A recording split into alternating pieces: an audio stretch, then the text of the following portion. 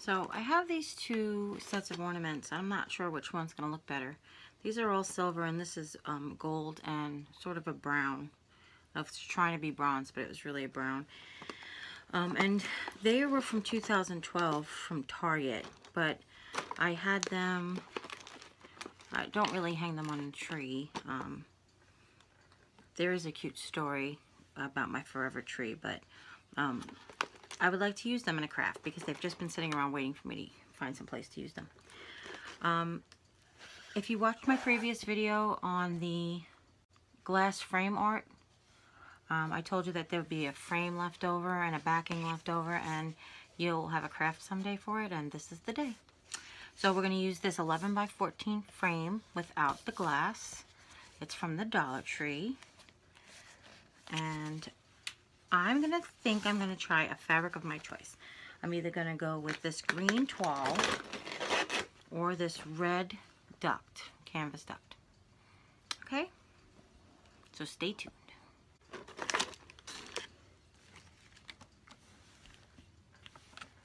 I also have these from the Dollar Tree from probably also 2012. I hold these the same time I had my forever tree, when I first got my forever tree. So, and these are a little bigger. These are about 2.5 inch balls. And this one is, they're both gold and silver, but they sort of have alternating sparkle and glitter patterns.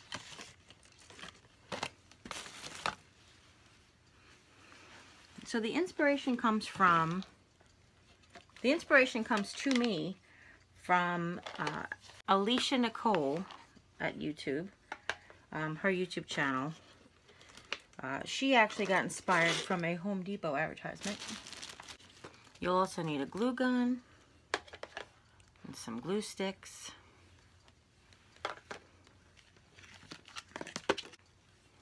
And probably a scissor. Okay, so the first thing we're going to do is take the back off the frame.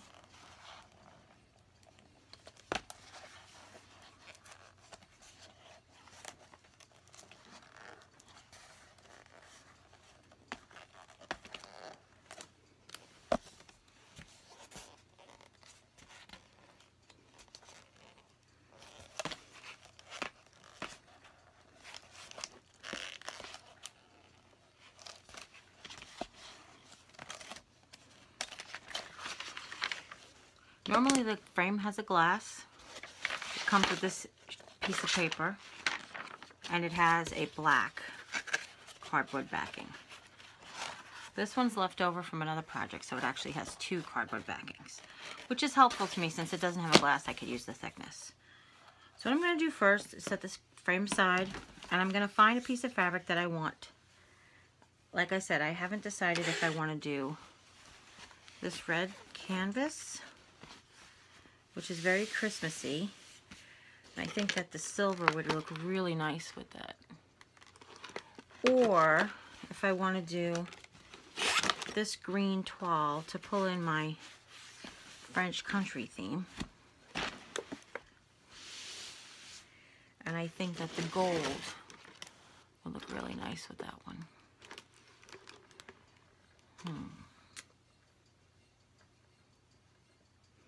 I think we'll go with the, I don't know.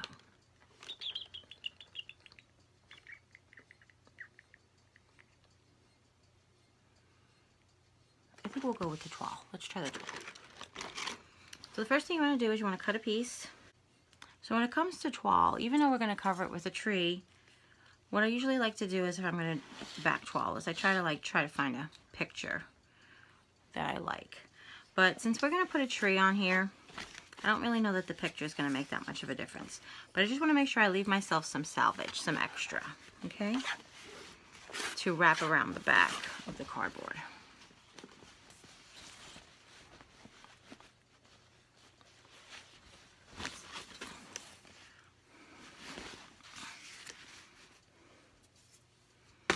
So working on wrong sides, I'm just going to take the cardboard.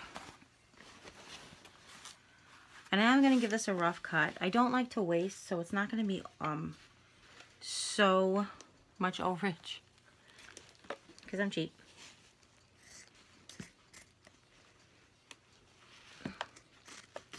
Because I'm cheap and fabric's not always. So I just want to leave a 1.5 inch salvage around the whole frame.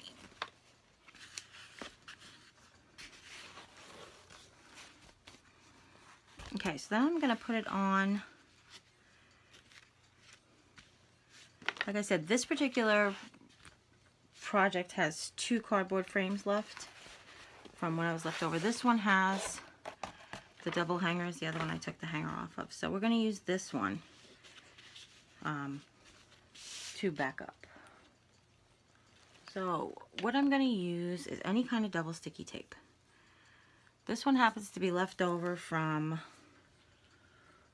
doing window insulation. They give you a lot of tape. And what I actually do is I buy the window cling kit and I use those to shrink wrap my gift baskets in, because you get more yardage and you get all this extra free double sticky tape for usually, like, you know, when you figure out per yard or anything, it's usually a better deal. So I have all of this. So we're going to tape around 4 sides. And just like anytime you do something with fabric, like if you're recovering chairs or whatever, you want to do opposite sides. So let's make sure we have our fabric lined up evenly. So you want to do opposite sides. So we're going to do this side first. Press it down. Then we're going to pull gently across. Okay. Make sure we get all of the wrinkles out. Oops, maybe if I could just get it a little closer to me. There we go. So then we're just going to pull the fabric gently across. I'm using my fingers to pull against the frame. And you want to lay it down onto the double sticky tape. And then we're going to do the same for the long ends.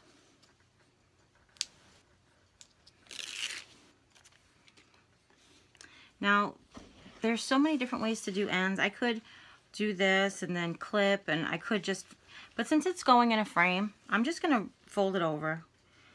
I'm going to push down in the middle, and then when I'm going to come back with a dab of hot glue, which I have here, you just want to make sure you tuck this in. And it's like I said, it's not so important. This is going in a frame, so.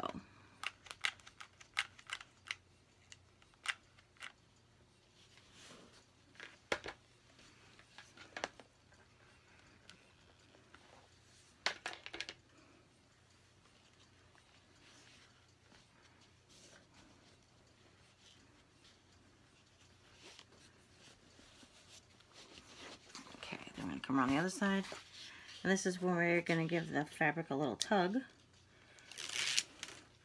So if you just lay fabric down, you can tend to get like wrinkles and warping, and but if you give the fabric just a tiny little tug, it's almost like you're pressing it with an iron. You know, it's like, so if you notice, it's nice and smooth. Okay. Let me go back and get these corners.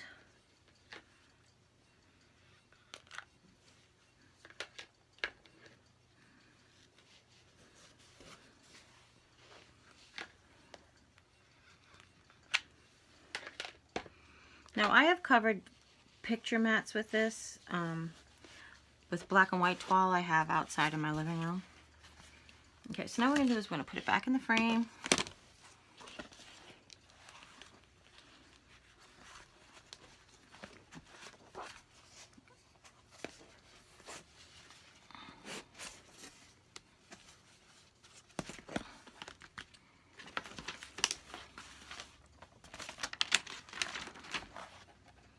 And then just make sure before you put the frame back on, you know which is the top. So here's the top. By the direction of the fabric, of course. I'm sorry, I should have included that. And then we're going to clip down.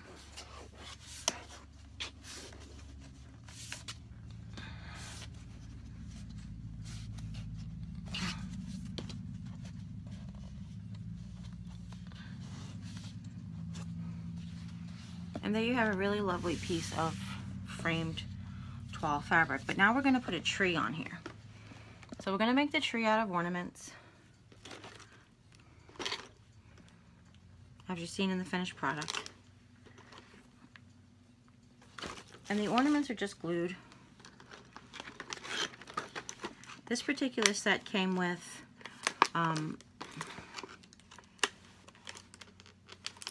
they're shatter resistant. It came with 24 count, but it was 20 bowls and 4 snowflakes. So you see the big snowflakes in the middle. I'm going to put the snowflakes aside. I think we're going to use one of these for our tree topper. So here's the 24 bowls, and they are plastic. There's 4 gold matte, 8 glitter gold, and 4 metallic bronze brown color. And the star is bronze brown color. And then the other ones we're going to mix and match with big ones. I think we're going to mix and match with big ones. There is 2 large gold glitters in this package. And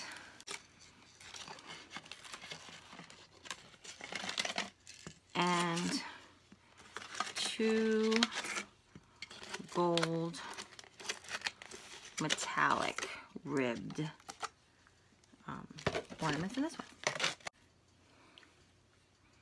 Oops, a stowaway.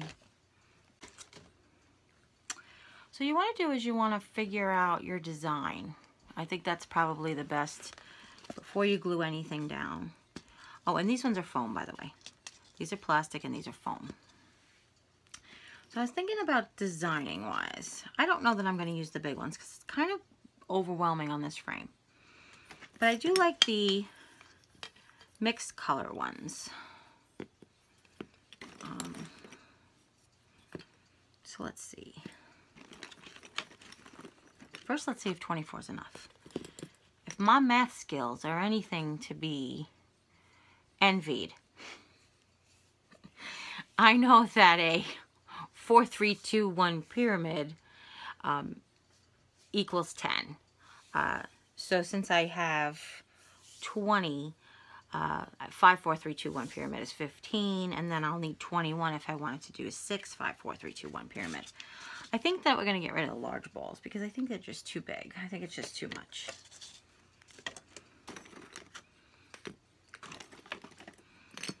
So I don't think there should be any pattern. I'm one that's like, if it's pattern, it's on purpose, but you know, like accidental patterns are like, no, we can't have patterns.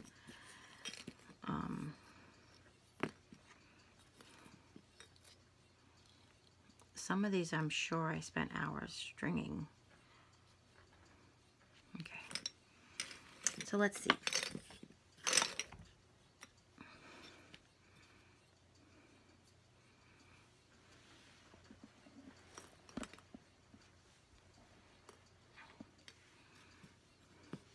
I want to leave room for the star, which is if we pick a snowflake. That's kind of big.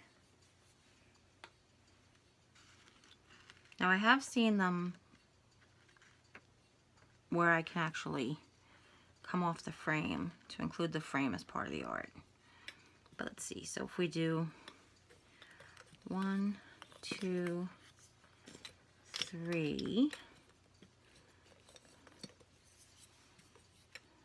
4,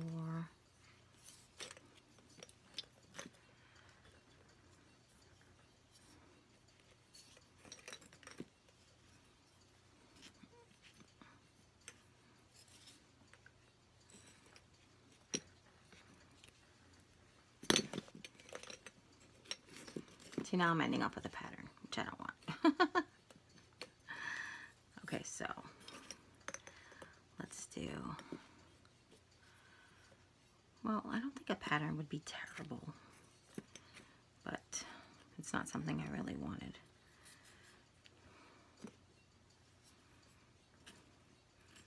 And what if I did, let's see.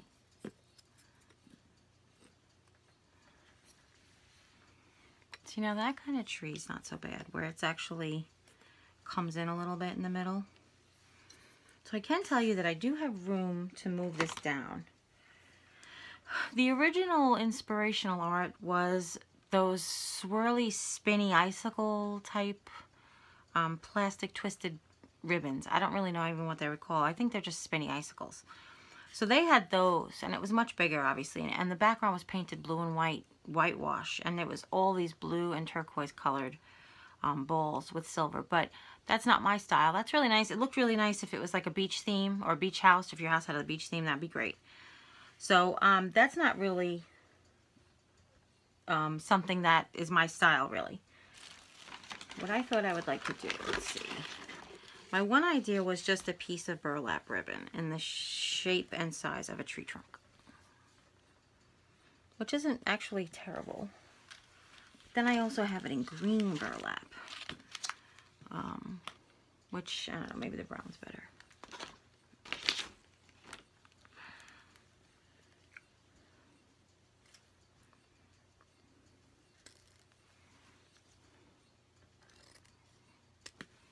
So let's see, if we're going to use the brown burlap, I'd like to tuck the end under so it's like a clean finished edge. Just put a little drizzle of the glue.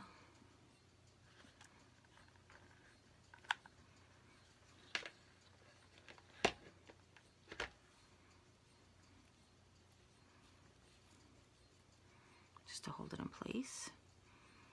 And then the top I'm not worried about because the top will be underneath the balls, but I will clean up the extra string. Okay. So I think I would like it there. I'm going to turn it so I can make sure I'm in the center here. Okay. So I think I would like it here. And if I do it there, then doo-doo. She said doo-doo. If I do decide to put it there, which I think I'm going to, I could start building my tree from there, and I probably have room for the star in the end. So what I've decided to do, because I'm kind of not sure about this burlap just yet, but the thing I'm going to do is I'm going to use this double sticky tape. It's actually really good quality, believe it or not, considering it was free with purchase. No, it was free with the window cling. So, and it does really good to fabric. If you follow me on Instagram, this is the tape that I used to wrap my candles in Santa Claus ribbon. I got Santa Claus ribbon from the Dollar General, and I just was trying to figure out where else I wanted to put it. So, okay. This is why you shouldn't bite your nails, people. Okay, so then we're just going to use the double sticky tape here. Okay, and now I think I'm going to go ahead and start gluing the balls.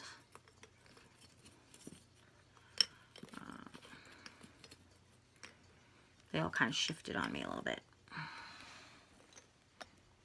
So I'd like to apologize because I didn't realize the video got cut off. You guys missed everything. First I laid everything out. You saw a dry fit, and I put on the stem. Then as I was re-dry fitting it, I thought it would be cute with different size balls. So I pulled 3 of the gold ones out and I replaced some of them with that. And then I decided to do the brown snowflake as a star. But here's where I want to show you one of the greatest things about putting it on fabric. So I realized just now that this glued crooked. Do you see that? Actually, I'm probably better off turning it around. Do you see how crooked that is? How off-center everything is? Well, one of the greatest things about doing it on fabric is once it's cooled, it does quite easily peel up from fabric. That's not always, trust me, but that is one of the advantages of doing it to fabric. So what I noticed is probably because the big balls, some of them are a little off-center, especially this one at the top. So if I move that one over and move the star over, we should be golden. So I think I'm going to do is I'm going to glue this star down first. So what I pretty much did was, while you were gone, is I went ahead and I just glued down all the bowls. The hangers I put in all different directions because I kind of like the way that looked. Does this look centered? That looks pretty centered. Yeah, that looks pretty good. And then, so if you could see, they're all kind of going all in haphazard directions. So I think if we move this one and this one, we should be okay. Glue. The same spot. And we'll just move that guy over. There we go. And then same thing with this big guy here in the middle. He's the only one that I wanted the hanger pointing up, just to give the illusion of a point at the top of the tree. Okay. Yes, I did that upside down on purpose. Okay. So this is just about, let me just see something since I have the extra bowls. What would it look like if I did a, yeah, I think I'm going to go ahead and do that. I'm going to add these two lists. I didn't have enough originally, but then when I decided to put the big bowls in there, the big ornaments in there, then now I have enough left over. So this is really where everybody pretty much stops. I will clean off the glue threads and everything too, but if you guys just want to hang with me and indulge me for a second, I do have some thoughts. I was kind of thinking if I took a little bit of this greenery and maybe cut off a couple of sprigs and maybe like stuck them here and there. Because I have a little bit more of a transitional taste,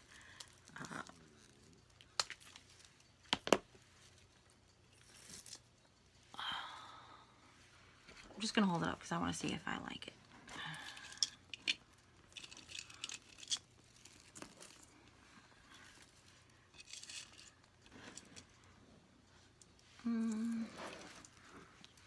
Not sure yet. That's why I'm not gluing it. But this is how design works. You know, people are always like, oh, you have such great ideas, or oh, you know, I loved your video, your tutorial, you have everything figured out for you. But not everything is, I don't want all of you beginners to think that the quote-unquote professionals or the people who have the ideas have all the answers. Because we don't. Sometimes we sit and we play and we design and we just say, oh, you know what, I love that one the best. Or no, you know what, I don't want any greenery on here at all. Let's see. Well, comment down below. I'd like to hear your opinion. So let me just show you that again with some greenery stuck in to make it look like a tree with maybe some balls hanging on it.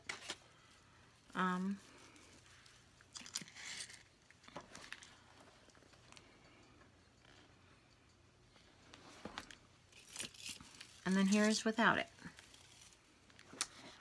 So that's it. Tell me if you like it. Comment down below. Tell me if you think it would look better with greenery. Tell me if you think it would look better with the red fabric and the silver balls. I'd love to hear your opinions. I'd love to hear some advice. Thank you all for tuning in and watching. I hope you enjoyed this tutorial. I hope it was something for everybody's skill level and everybody's price budget point, okay? And hope to see you in the next video. Take care and God bless.